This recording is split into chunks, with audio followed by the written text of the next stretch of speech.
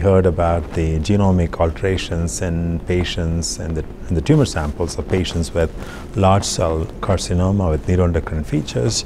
And I was a discussant for the presentation, and it is very striking to see that some of those samples look more like small cells, some of them look like non-small cell lung cancer. And this work, I think, is going to tell us a lot more about the large cell carcinoma with neuroendocrine features. We need to understand the biology of these cancers so that we can really treat them with biological and rational therapies. As many of our participants or the audience would know, large cell carcinoma with neuroendocrine features is seen predominantly in smokers and has got really poor outcomes.